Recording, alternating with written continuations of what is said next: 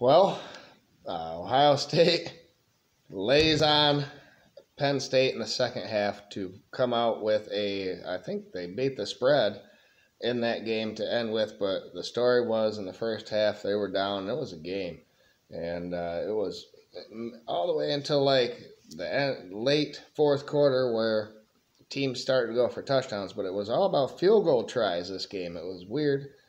Whether to go for a field goal or whether not to. Teams went for it on fourth and short when they could have kicked the field goal and didn't get it. And then teams decided to kick the field goals and they both got it, Penn State and Ohio State. And then, like I said, touchdowns in the end. Tolu, number 44 for Ohio State, is awesome. And he came in clutch and won that game. If not for all the turnovers that Penn State had. The two interceptions early by Clifford and the couple late. That one where Clifford got hit and number 44 hit him and got the ball back. That was a huge game-changing play right there.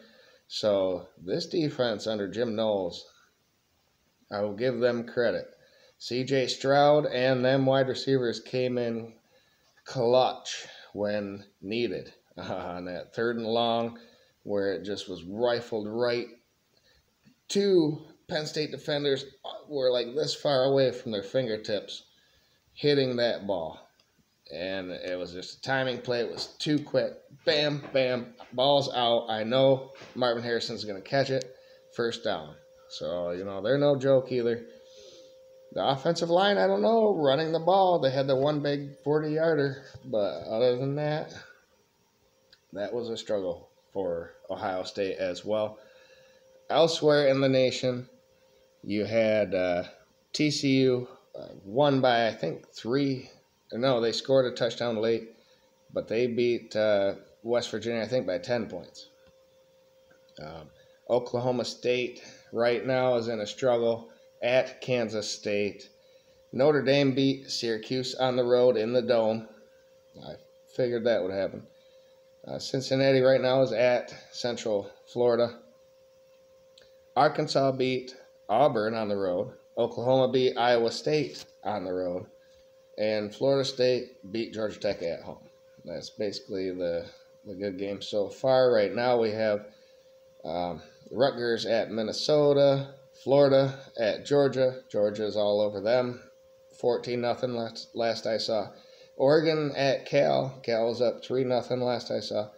Wake Forest at Louisville. Louisville was up 6-0 last I saw. And Illinois at Nebraska. Nebraska just had a stupid trick play where they threw the ball backwards to the running back for a double pass, is what I'm thinking, but got ran back. And we got some games coming up tonight as well, including the Michigan versus Michigan State, the backyard brawl, the fight for Paul Bunyan. He needs to come home to Ann Arbor tonight.